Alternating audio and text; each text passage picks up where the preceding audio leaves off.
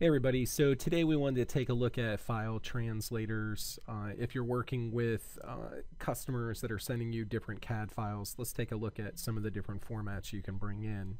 So if you go to File and then Open, this will allow you to choose a directory to open your file in. Now BobCAD is a Windows-based product, so you can also drag and drop files right into the CAD interface. If you go from File Open, down here on the right-hand side of the screen, you'll see an option for different file types. BBCD files are BobCAD native files. .CAD are for BobCAD version 21 or earlier files. You'll have standard neutral translators like IGES, DXF, DWG, ASYS, Rhino, Parasolid. So these are all the different file translators that come standard with the software.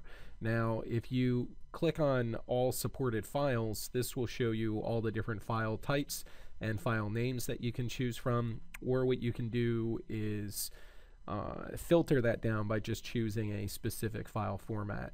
I'm going to open up this DXF file here. When we open up the DXF file, you'll notice that we're able to bring in the wireframe no problem.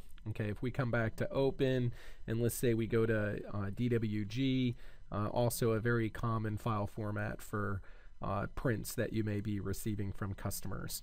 Now, BobCAD also supports working with surfaces and solids, so maybe you're getting an IGES file from a customer, you'd be able to open those up as well. BobCAD also supports MultiBody files. So far we've had a lot of wireframe, and when we did bring in the model, it was only a single body, but there may be a model that is made up of multiple bodies. So let's go to this 3DM here. There's a bench. This one has a bunch of different solid bodies that make up the part as a whole. Now when you bring in a multi-body file, all the bodies will be kept separate, or how it was created within the original file. So with the standard file translators that come with BobCAD, it gives you the ability to work with any of the popular CAD programs that are out there.